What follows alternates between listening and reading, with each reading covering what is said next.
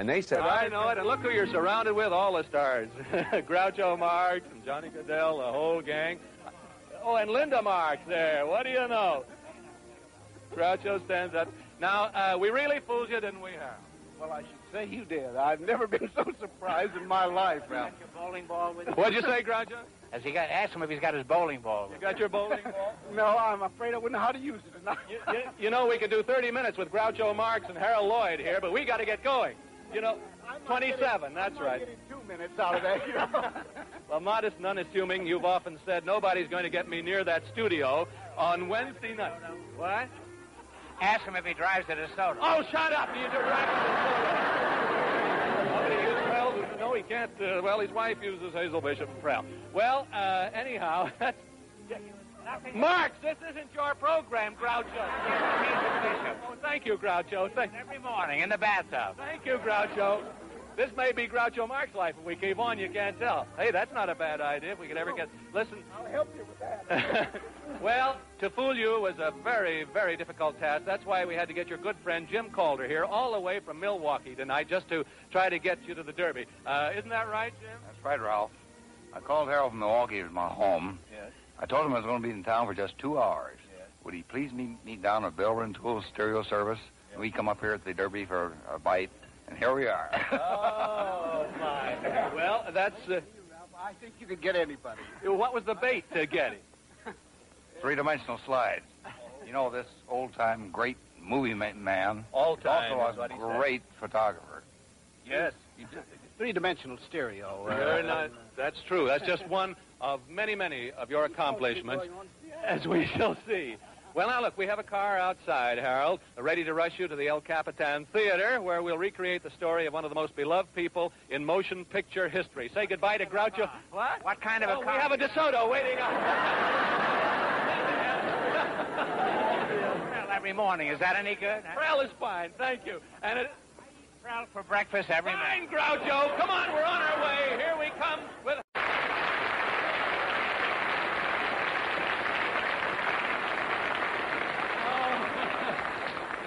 Without Groucho Marx, I'll have you know. All right. Just before you got here, Harold, Bob, did you show the picture of the little bit of safety last? Bob, you did?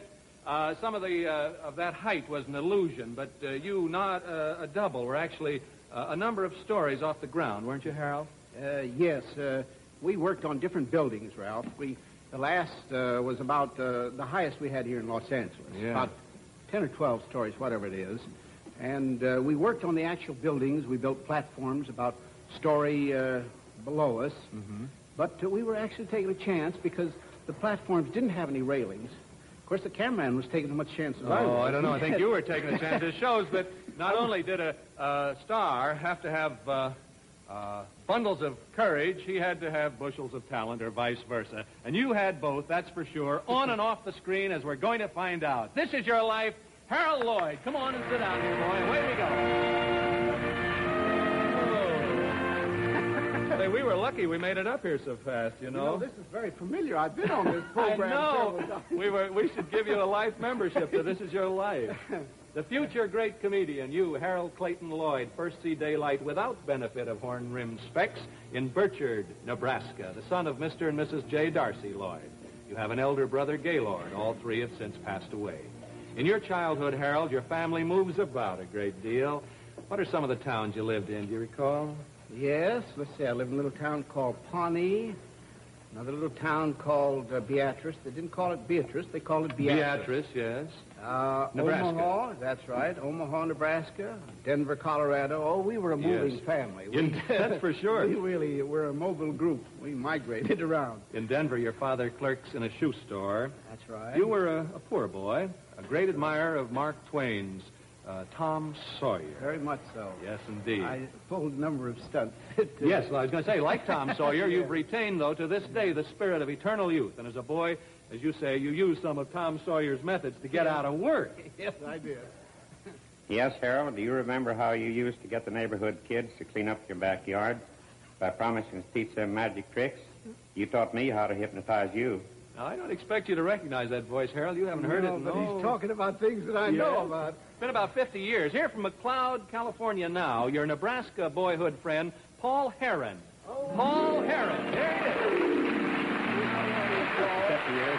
That's a long time. Long time. Yes, but you're speaking my language. Come on out here so we can talk together. How did Harold teach you to hypnotize him, Paul?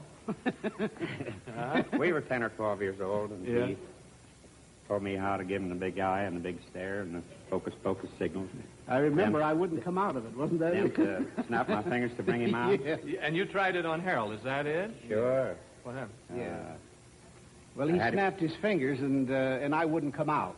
Oh. So he was in a terrible fix because he got me, hypnotized me, but he couldn't bring me out. He was pretty upset about the whole thing. I had you doing a lot of capers around the yard for about 30 minutes. That's right. You certainly did. Then I snapped my fingers. And then but he must have driven you crazy for a while. Yeah, but finally you decided you'd had enough fun with me. That's right. Came on. A budding comedy You sense. had me going. Yes, I did. That's right. A budding comedy that sense well. that someday is to flower into great talent, Harold. Thank you, Paul Heron. Thank you so much. See you later.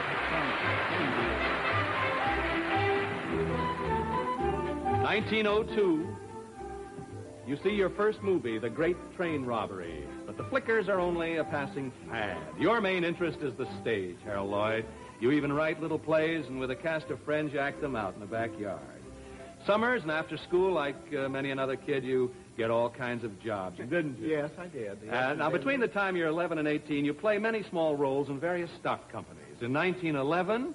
an accident and the flip of a coin decide your future. You go to New York, you come to the coast. That's right. You're in Omaha, Nebraska. Your father's by now working for the Singer Sewing Machine Company. That's right. But then... Lloyd said to come to California. We came to California, and I came out here. I had a friend of mine who was... Now, so that you won't jump our story, Harold, because goodness knows no one knows your story better than you. Your father actually... got into an accident, didn't he? And yes, it was he did. The money from that settlement that amounted to a couple of $1,000 that could take you somewhere else. As you say, you were a moving family. I think so. So between $2,000 and $3,000 that he wanted to go to the East, New York. Well, he didn't care, really. He was perfectly willing to go either place. So the flip of the coin brought you to San Diego. It really did. And, of course, there you're only 125 miles away from Hollywood. That's right. You finish high school, and you continue. Acting roles are scarce, though. One day you're down to your last 5 cents. You're living on an apartment house roof. What were you living in, Harold? Well, they had built 4 or 5 of these just little... They were made out of cardboard, I really think, but you got them very cheaply, and they're big enough to put a bed in. That was about all. Sort of it was right up on top of the roof. Thing. Yes, that it was almost a tent. I remember putting a lot of college pennants up in there. That's all I had around the wall. You decided to give Los Angeles a try after this. Unable to get enough work in the theater, you reluctantly apply for jobs as a film extra at Universal. I know how tough it was to get a job in pictures. I was an extra man myself at that time, Harold. No need asking you who that is.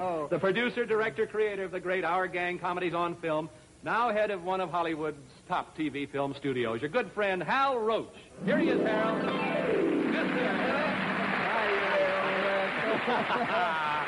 to see you, Hal. You know, these two guys, you think that Groucho and Harold could have gone for a half hour. These guys could go for 2 hours, I'm sure, with stories. How did you movie extras get jobs in those early days, Hal?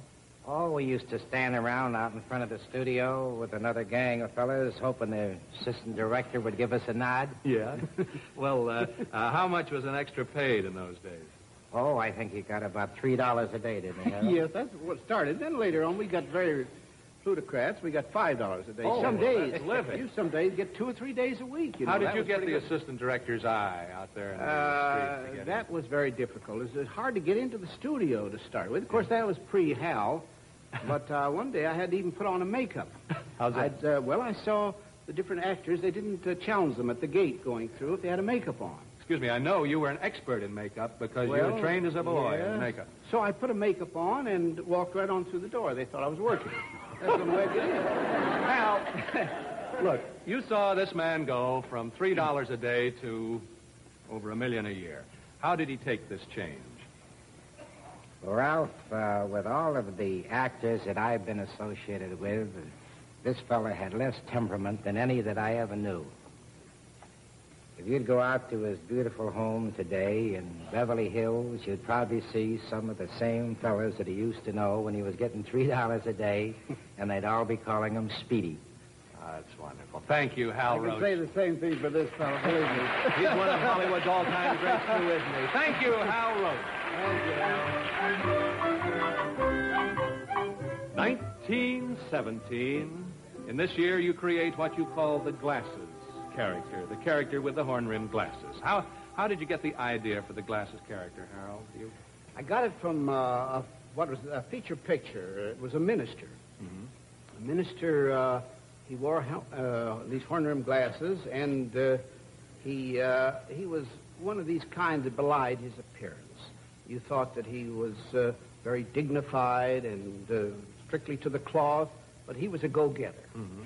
And it appealed to me, the reversity of character. Yes. And I wanted to do it as a studious character. Well, now, the parson was the character, I think. But the parson wasn't wearing horn-rimmed glasses. Yes, he wore. Oh, did he wear the horn rim? Yes, and it was it had nothing to do with comedy. It was a dramatic picture. And you decided, of course, and it was with the glasses, and I thought that would give you a studious appearance. Of course, they were coming in vogue then, too. Or actually, you're the guy that really put them into vogue, you might say. Yes, I don't think that. I think he just had him as a character. I believe he had him. I'm not sure whether I got the... but it was his reversal of character of being a go-getter that gave you the idea. And for the first time in motion picture history, a comedian, you, Harold Lloyd, does not wear an odd makeup, mustache, or funny clothes. He looks like the average, recognizable American youth. That was the reason I did it, Ralph, because you could have romance in the picture. You could be believed as the boy next door. Right. And this is the Harold Lloyd that America is to take to its heart in Grandma's Boy, A Sailor-Made Man, Why Worry, The Freshman, Milky Way, and a host of other great films. Who can ever forget? But we're back in 1919 when your leading lady, Bebe Daniels, decides to become a dramatic actress for Cecil B. DeMille. You and Hal Roach over here look for a blonde to contrast with Bebe's brunette beauty. Harold and Hal Roach saw me in a picture with Bryant Washburn and wired me to come and see them. Oh, those wives. Sneaky. Sneaky. The lovely actress who became your leading lady, Harold, not only in pictures but for life, Mildred Davis, Mrs. Harold Lloyd, Mid, as they call her. Here's Mid. Going out shopping, huh? Come on, Mid, you sit over here next to your famous husband. Oh, dear. She said he's going to hit me right over the head. I never thought you could do it, Ralph. I know, you said it. After B.B. Daniels' party, you said, Ralph, you can never get me. You very nearly didn't get that acting job with Harold. Isn't that so, Mid? Well, that's right, Ralph. Wednesday. I was going to high school, and so I wanted to look older, and I bought a new wardrobe, including a large hat with a willow plume down the side. Oh, dear. Well, did you like her that way, Harold? You did. Oh, yeah. Well, no, we made it. We made her, yes, she did. We wanted her nice, just as she was, and she wanted to be much older, so... But you and Hal Roach... soon got that wardrobe. You decide to take a chance and hire Mildred. The public applauds your choice. They accept and love her, and in a far more personal way, so do you. Now, in the years ahead of you, Harold Lloyd, you're to undergo in real life some of the same elements of danger and laughter you brought to the picture screens of the world. We'll see that on our screen in a few moments. Now back to This Is Your Life. Harold Lloyd, great comedian, one of the most truly beloved people in the film capital. August 24th, 1919 is a day you'll never forget, Harold, because on that day you nearly lose your eyesight and your life. You're making some publicity gag photographs at the studio. You're being photographed lighting a cigarette with a phony trick bomb. What happened, Harold? Well, the bomb was taken out of a desk that should never... It was broken into by one of the gag men who wanted to get a lot of props to do it. Went down to a photograph gallery called Witzel's. I don't know whether they're still in business or not. And we were making all these gag pictures. Sure. And this one I was to light the cigarette off of the wick of the bomb. The only thing is that the smoke kept blowing in my face. And I kept following it down. Now, this was in what we use is big paper mache bombs. But this real bomb had been put inside it. Oh, yes. And as it got almost to the bottom of the bomb, then I realized that it wouldn't make a good picture. So the only thing that saved my life was that I was going to say, it's no good now. So as I said, it, and as I lowered it here, the bomb went off.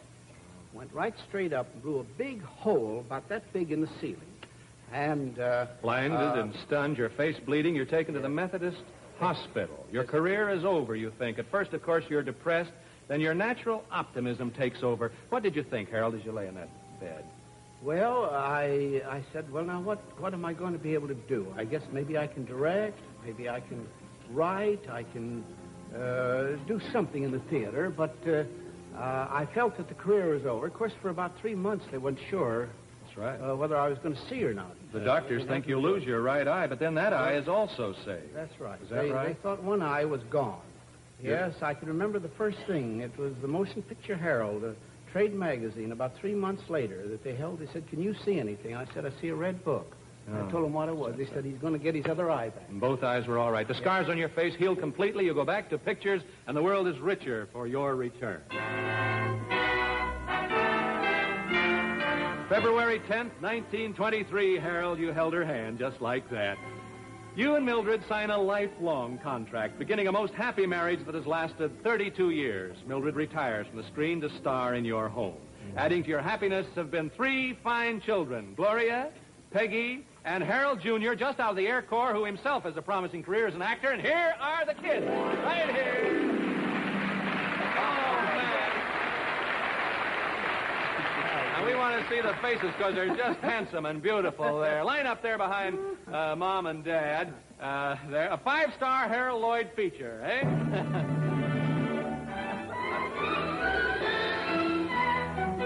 As the years pass, Harold, you and your pictures, many of which you produce and direct yourself, contribute richly to the laughter of America. In 1947, you make a Preston Sturgis picture called Mad Wednesday. Now, there was a character in that picture with you who played an important role. I know you recognize that voice.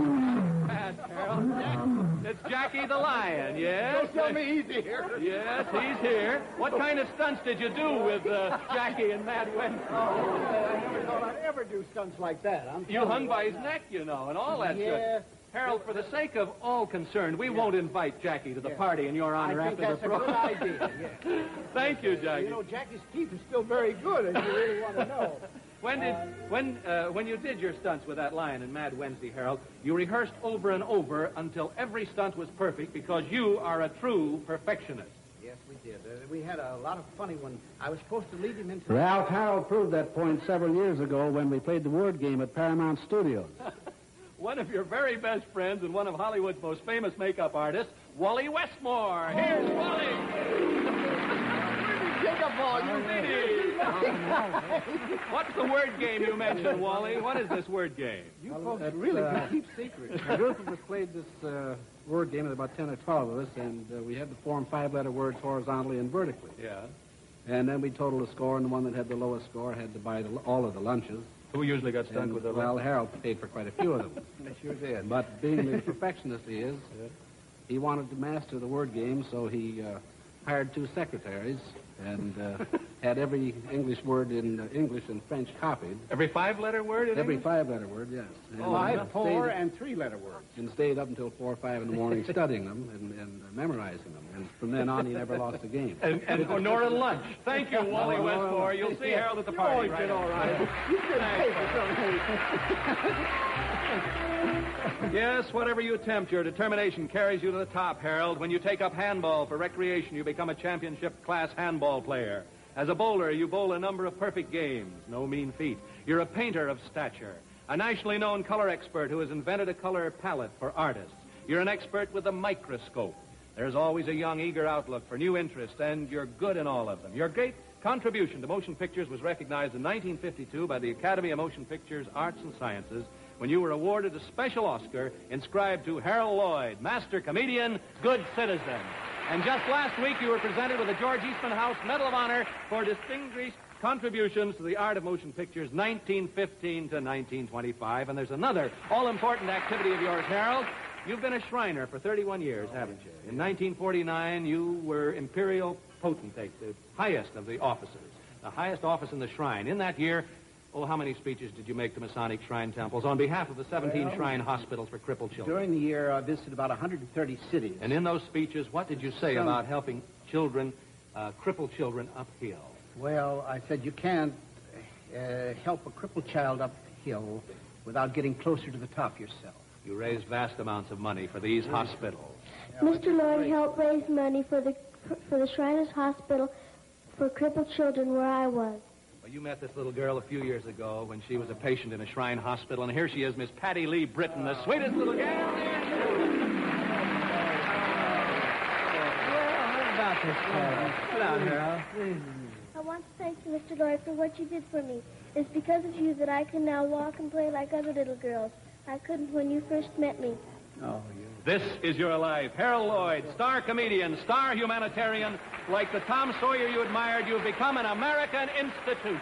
700. Well, Harold, we have so many things to give for your future. We're just going to skip to the Shriners Hospital for Crippled Children here in Los Angeles. They'll have a 16-millimeter Bell & Howell projector to play films on. Also, an RCA Victor Mark I high-fidelity Victrola phonograph and combination tape recorder in your honor. The shrine itself, of which you're a past imperial potentate, has designated for tonight's occasion a signal and richly deserved honor. In each of the 17 Shriners Crippled Children's Hospital in North America, there's a gold book in which there's a perpetual memorial to men who've done unusually outstanding and meritorious works in behalf of these hospitals. Your name goes in that all over the country. This is your life. Harold Lloyd. Thank you, good night, and God bless.